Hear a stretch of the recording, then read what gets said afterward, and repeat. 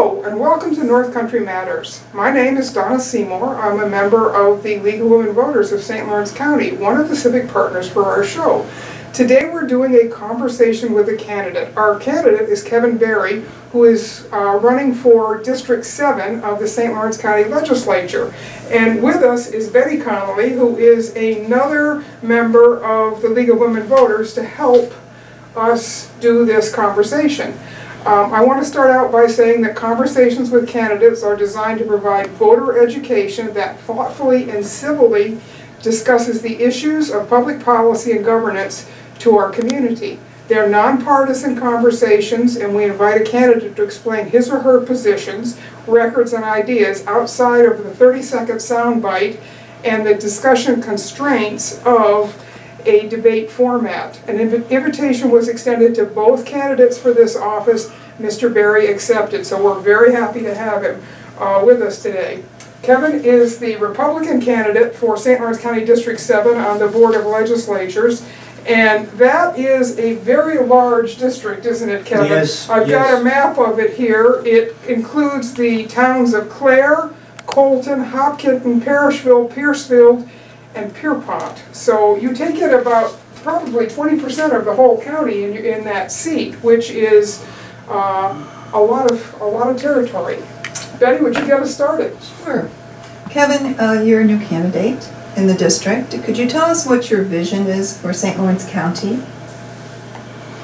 Well, I'd like to see the county have more success economically. You know, there's a problem here with high property taxes and not enough job opportunities. So you have sort of a double whammy. You have high property taxes and you have people who can't make enough money to pay them. So you have people leaving the county, like you have people leaving New York State in general, because they just can't afford to live here. So, and I think that's a shame that people should be forced out of the area that they live in because of taxes and because of no job opportunities. It's a really beautiful area. I really love it here, and I would like to see it prosper in a way that that you know, its natural beauty though is maintained. Do you have any specifics as to how to you envision this? Well, as far as the economic development goes, I think it's a very peaceful, quiet place. It's very green. It's underpopulated. There's very little crime. So I think it would be a great area for retirees to spend some of the year. You know, some of the year here, or half the year here, and half the year in a warmer climate. Some people already do that. Some wealthier people, you know, are able to afford a house here and a house somewhere else and pay the taxes. But, you know, I was thinking more of people who aren't particularly wealthy, who might, you know, be retired and want to spend some time here and spend some time in Florida. So I had the idea of setting up a sort of community of tiny houses that would be, people could live in, you know, like 6 months a year with the associated fees, but nothing too expensive, and that they would be maintained. They would create jobs, you know. A community here, a community there, something along the lines of a trailer park, but instead of trailers, tiny houses, and for retirees. I think it's important to valorize the local products like maple syrup and apples. Cideries, for example. I know there's one opening, I don't know if it's open yet, in Norfolk. But I think cideries should be encouraged here. Of course, there already are breweries and craft beer, but the apple is wineries. But the apple, it's something that grows here naturally without much trouble. So that's a great thing about it. Cider has never really taken off in the United States, but it's taking off now. It's very big in Europe. It's very big in England. It's big in France. And in France, they also have what they call Calvados. It's an apple brandy, and it's very highly prized. It's very valued. That's another thing that could be done here.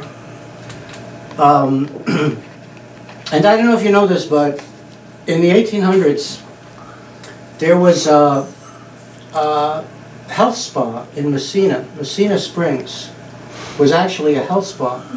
And it was known, even before Europeans got there, as a place where Native Americans went to drink the waters when they felt sick. And it was very successful in the 1800s, and then it sort of, the interest in spas declined, so this resort declined. And now nobody knows about it, but there's an interest, again, in the United States in spas, in health spas.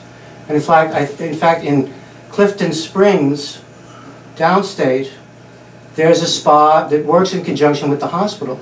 And it's very successful. People go there to, to be cured. So I think that would be a big project, bigger than the tiny houses and the cideries, definitely. But it could revitalize Messina and the whole county. We're suffering from illnesses now. Everybody's suffering from illnesses. The diseases of civilization. Diabetes type 2. Everybody has diabetes type 2. Kids have diabetes type 2 because they're overweight, right? So it would be nice to have a place where people could take the cure, diet, exercise, and cure their diseases of civilization naturally instead of taking medications to lower blood pressure and this kind of thing. Oh, that's a very interesting concept, and along the lines of what used to happen in Saranac Lake with the tuberculosis clinics that they had up there. Kevin, one of the biggest parts of the St. Lawrence County budget is always the social services budget, and you alluded to the fact that we have a real dearth of good-paying jobs in the county, and that economic revitalization would, of course, help to alleviate that. So can you give us some thoughts about what your ideas are on the social services side of the budget of the county and how we might address some of the issues that presents? Absolutely. The problem is the unfunded mandates from Albany.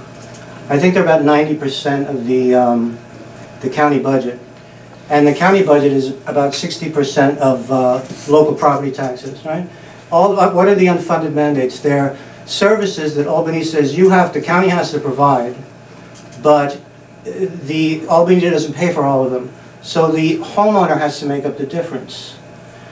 And the biggest one is Medicaid, which is a necessary service, but that's about 50%, I think, of the county tax. And Medicaid is a federal and state program.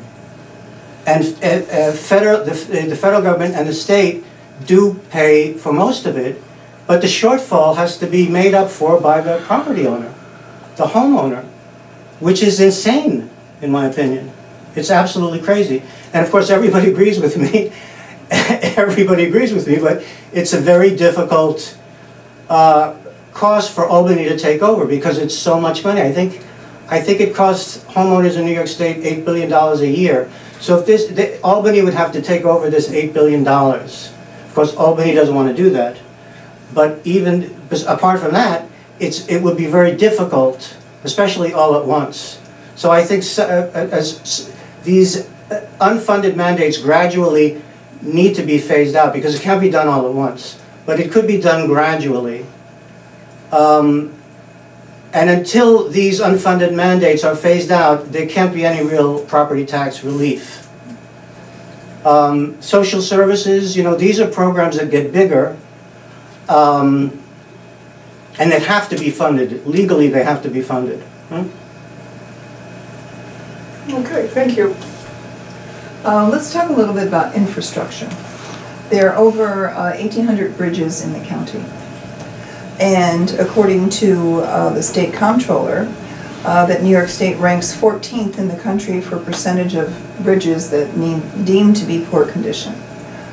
Those living in Canton or moving through Canton realized what a bridge construction can do just for traffic flow purposes.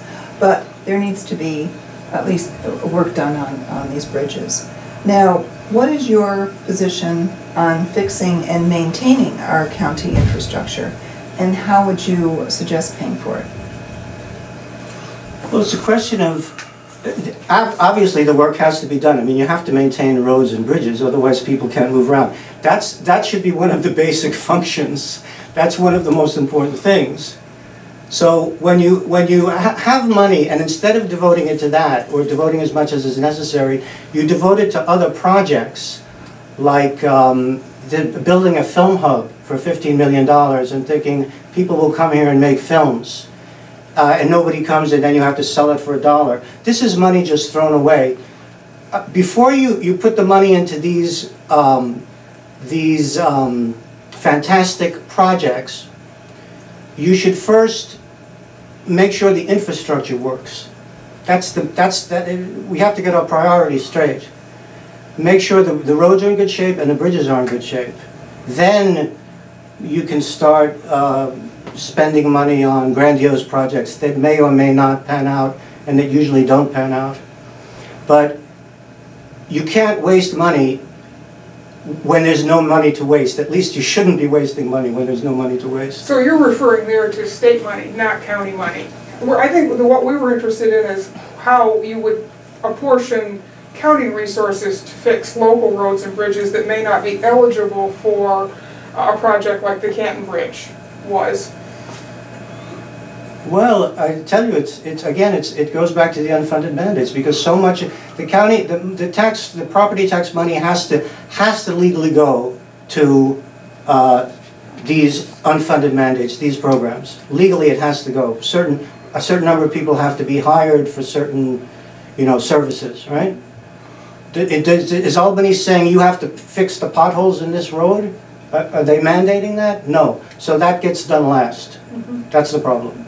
Okay, so I think we have a good sense of that you are very concerned about the high property taxes, but let's talk about a couple of taxes in particular. In the last term, the County Board of Legislators raised the sales tax from 3% to 4%, and although a lot of that money does get redistributed to some of the communities in the county, it does hit folks very hard, particularly at the lowest end of the economic spectrum. So do you support that sales tax raise, and would you work to pull it back, or do you think it's necessary? I don't support the sales tax raise because it's a regressive tax, as you say. It hits, the less money you have, the more that extra percent is going to affect you. Right. And the more money you have, you get to a certain point where it's nothing. It's not going to make any difference to you. So that is theoretically, it's not regressive in the sense that if you have a lot of money, you're going to be buying more things, right? You can cut down, or if you don't have the money to buy certain things, you're not going to buy them. You can cut down on your spending, but there are always going to be some basic things that you have to buy, like food and clothing, gasoline for your car. So there are always going to be some things you have to buy, and the sales tax does, as you say, it hits people at the lower lower income level, and taxes like that should be avoided. Okay, and so to follow up on that, in New York State, the state does not charge their 4% sales tax on home heating oil. The county does, and so most people in St. Lawrence County, I think, would think that home heating oil is kind of a necessity given our long winters. So where do you stand on that 4% tax? Would you keep it or remove it? I would remove it because, as you say, cold winters, that oil for people who have oil heat, and there are a lot of them, that's a necessity. That is an unfair tax burden on people. That, and you can say, well, why do they have that tax on something like oil that's so essential? Well, that's the very reason they put it there, because everybody has to pay it, and it's a way to raise revenue. But it's an unfair way. It's just not fair. I mean, people spend so much money heating their houses already, okay? It sounds like I'm harping on the property tax, but they have to pay the property tax. It's very high. Then they have to pay 4% on heating oil, which is a big cost for them to begin with, even without the tax. I mean, what do you have to do to really drive people out of the county? What more do you have to do? Just keep raising these taxes. people will not be able to pay them. They've already left, and you hear from them and they say, yes, I'm down south somewhere, and instead of paying $5,000 a year in property tax, I'm paying $1,000 a year. Depending on what your income is, it's a lot of money. Of course, for a lot of folks, that mobility isn't possible because they can't move, and they may not have the job skill set that people are looking for. So if you're going to reduce the taxes on folks in those two ways, you either have to raise them in another way, raise revenue in another way, or you have to cut services. So are there services that you would cut? What would be on your chopping block? Well, as I said, the mandates make up such a large portion that even if you cut what is not mandated, even if you make so many cuts, that you can cut, it's really not going to make that much of a difference because the mandates take up so much of the. If the mandates are 90% of county spending, right? Let's say you cut everything else, you would cut 10%, right? So if your property taxes are $5,000 a year, they would be $4,500, and that would be cutting, everything. So again, it goes back to the mandates. You just can't cut them, and that's why. I mean, taxes, they've gone down a little bit, property taxes, but if more of these mandates are made and as costs go up for them, then taxes will go up again. And of course the county did just release a preliminary budget figure saying that they thought taxes would go down a little bit, and right. We are off the list of distressed right. counties, which right. is great news. It's good. It's great news. A question about employment. According to a 2016 article in the Watertown Daily Times, the largest employer in the county is the government. Now that took into consideration the federal, state, county, and it even brought in the K through 12 in the public school. But specifically talking about the employment for county workers. What is your, do you have a statement on, do we have too many, too few? Do you have a statement you could share with us on that? I don't think there are too many. This is something, if I'm elected, I would become more familiar with, but I don't think we have too many. Okay, so you feel that the number is pretty much right on target? As far as I know now. Mm-hmm. Okay. No, good. One of the things we wanted to talk to you about, Kevin, is what has been described as the tribalism of national politics. There's so much animosity now between the two parties, and at a federal level, things don't seem to be getting done. And so if you got elected to the board, what would be your ideas for working across the aisle and trying to solve the problems of the people of St. Lawrence County and sort of leave party politics at the door?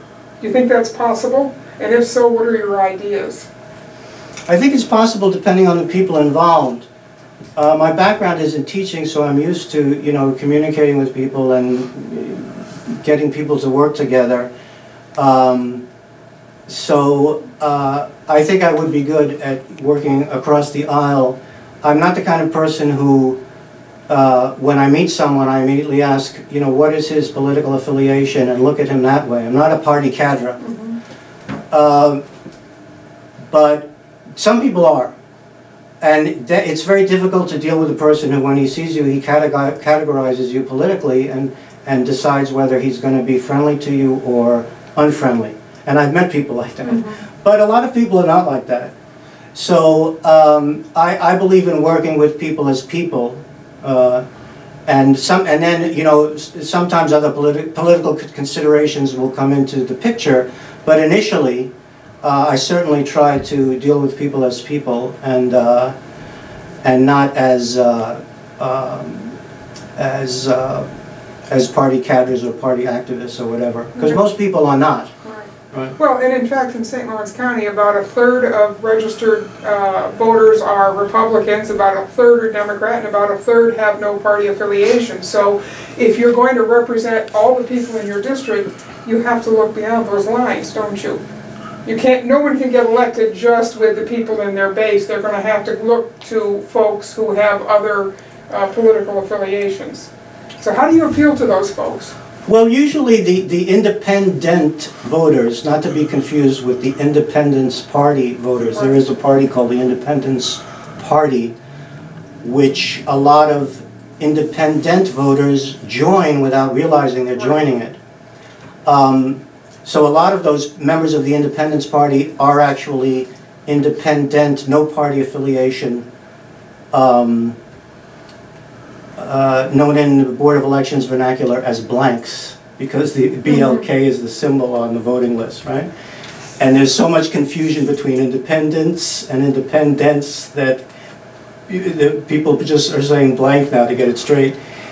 These unaffiliated voters, these blank voters, they do tend to go one way or the other as far as political sympathies are concerned. There are those, they do usually, there'll be those who have Democratic Party tendencies and those who have Republican tendencies.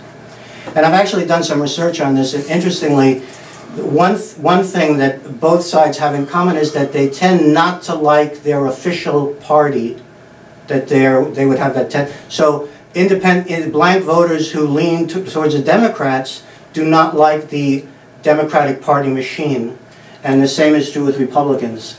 They do not like those leaning towards the Republican side. They do not like the Republican Party.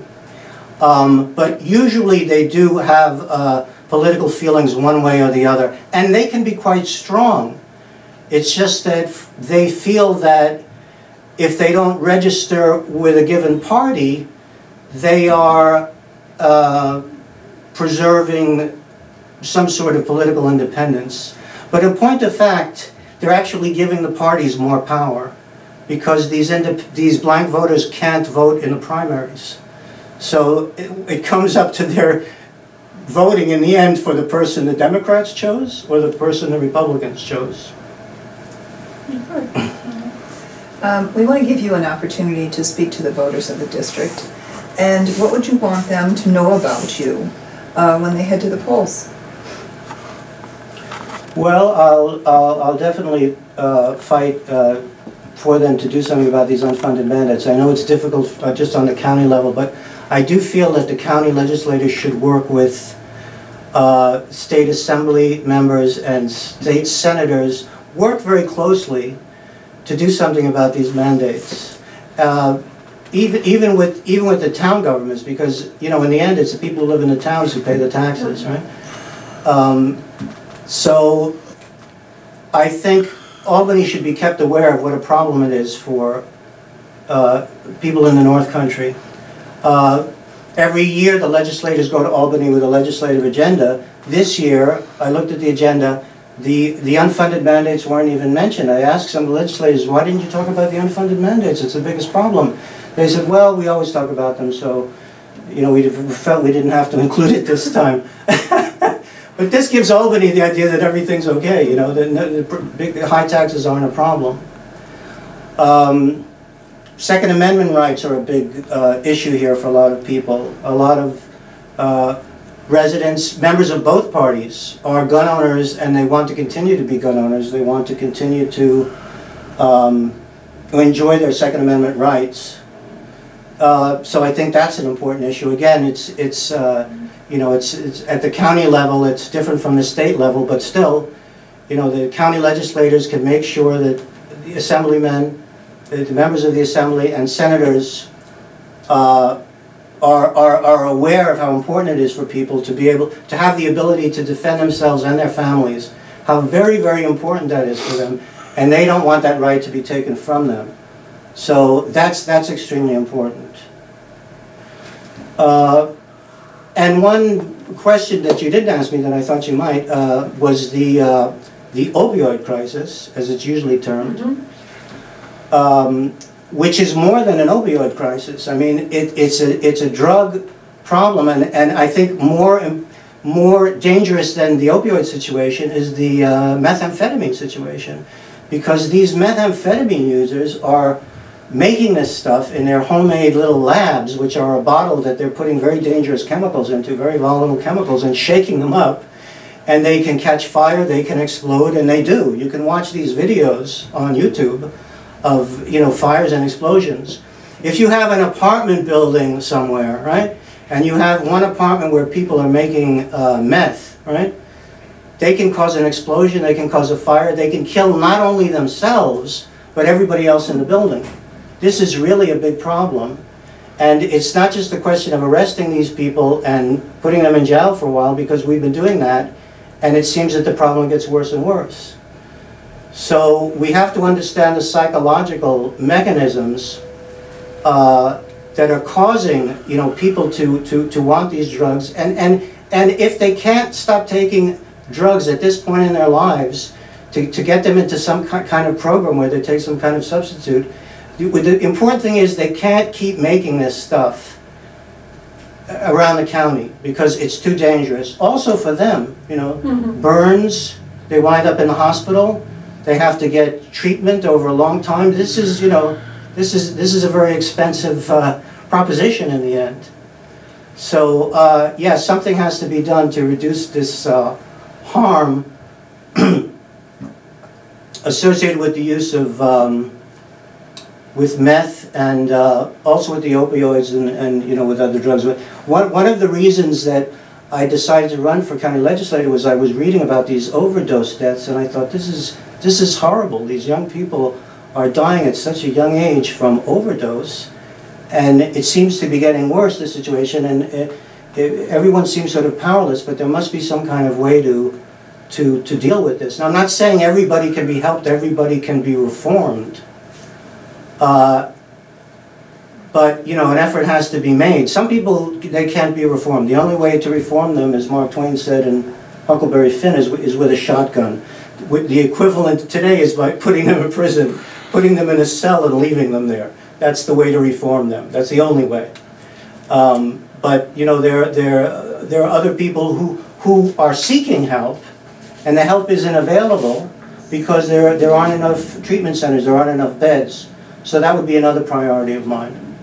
Well, thank you, Kevin, for speaking with us today, and I'm sure the voters in District 7 will be interested to hear what you had to say. I want to remind our viewers that Election Day is November 6th, and if you need an application for an absentee ballot, it must be ordered and postmarked by October 30th. Elections are decided by the people who vote, so make sure your vote counts. Our time is up.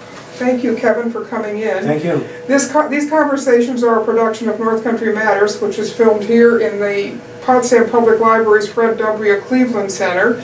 This show is a civic collaboration between the League of Women Voters of St. Lawrence County and the American Association of University Women of St. Lawrence County and the Potsdam Public Library. Until next time, remember, our North Country Matters. Thank you so much for coming in. I really appreciate it. Thank you, Donna.